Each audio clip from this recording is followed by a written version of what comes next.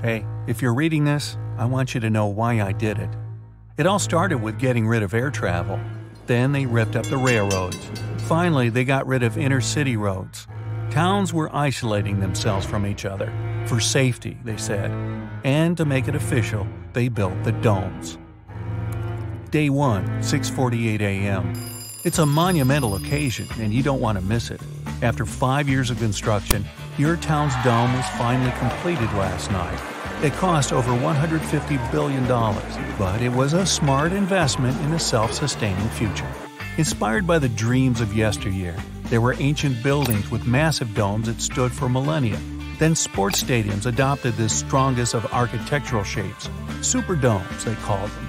Indoor sports resorts under the protection of a dome, like tropical islands in Germany, giant biodomes and greenhouses, such as the Eden Project in the UK. The next step was only natural.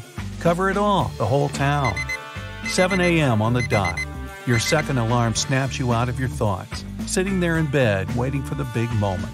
It's time for the first sunrise. It looks so real that you initially think something's wrong, that the dome is gone.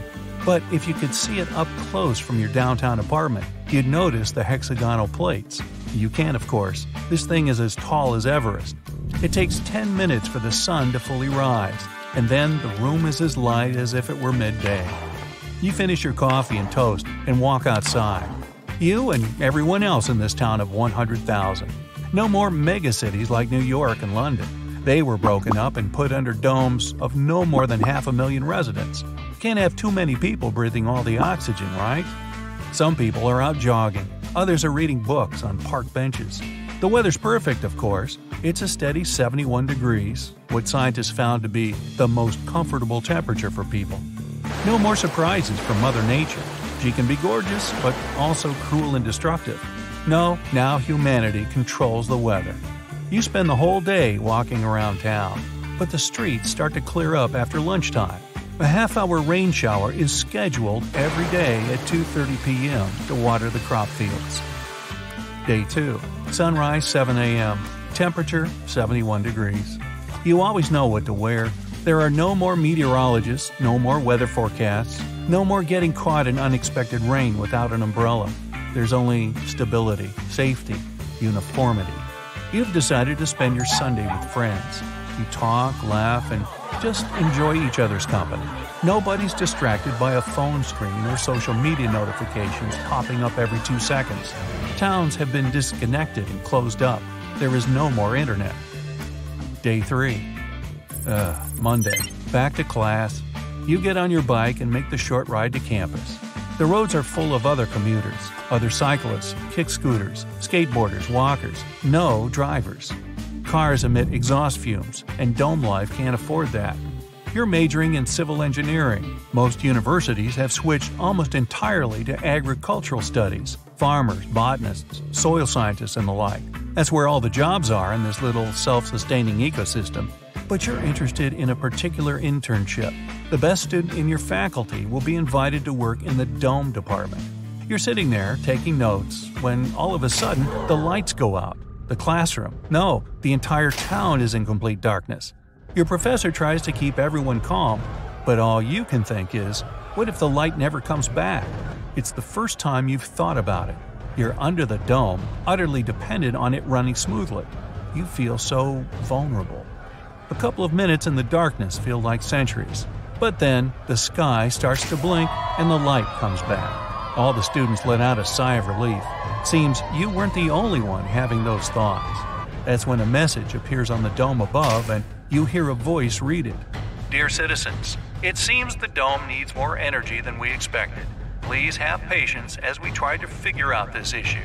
For the time being, we'll be restricting private use of electricity. Thank you for understanding. Day 6.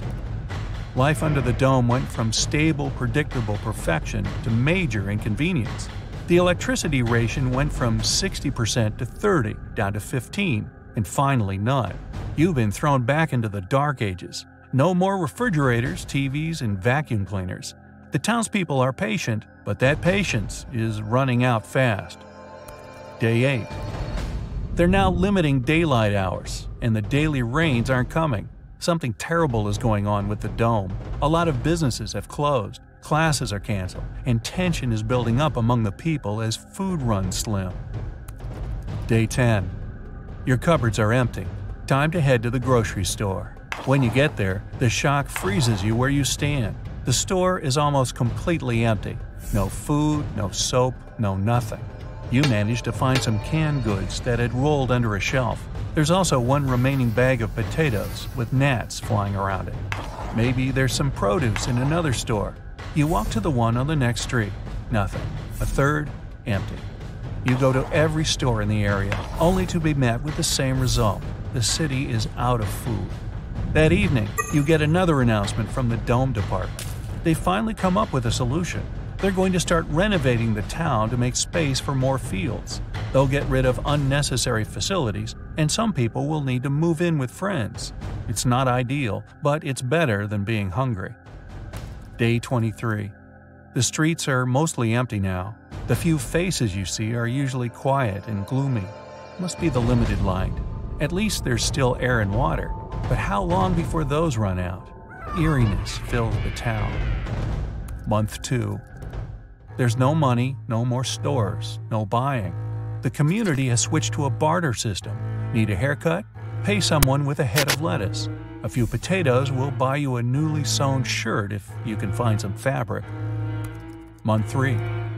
Good news! They've made substantial progress on the town renovations. There are a little more crops, more food, and people are pretty well fed. Classes and businesses are opening back up. It seems the city might just survive this thing, but the residents' minds have already been shaken. At least your mind has. This isn't how the world should be. Cities need each other. They exchange services and goods. That's how you get development and progress. Humanity used to go to space, and now we can't even go to a neighboring town. You have to change something. Month 6. You're hitting the books harder than ever. The renovations are done, and your town looks like a whole different place. It's all covered in fields with corn, grain, and potatoes. 70% of the space in the dome is dedicated to crops. It feels like you're living in a greenhouse. You have mashed potatoes for breakfast, baked potatoes for lunch, and fried potatoes for dinner. You're sick of potatoes already. But at least hunger isn't a threat anymore. Nobody remembers what chocolate tastes like. Your graduation day is in a month, and it looks like you've got that internship in the bag. You wanted to work in the dome from the very beginning, but you want it even more now because you have to stop this. 1 year under the dome.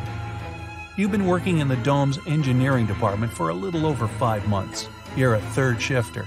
Overnight staff work in pairs. Your partner fell asleep just before sunrise, and that's when you finally get your chance. You leave the room and walk to the main service room. They wanted to protect you, but there's nothing worse than isolation. You have to end this. The button is right in front of you. Your heart is beating out of your chest. You take a deep breath, close your eyes, and hit it. A second later, you hear a scraping sound, and you can see the dome going down. The sky behind the descending walls is endless shades of orange, pink, and purple. Sunrise, not the digital one. And very soon, the whole town will wake up to the real sky and light summer breeze. You're back. And then you see the security guards approaching. Have to wrap this up now. Gotta go.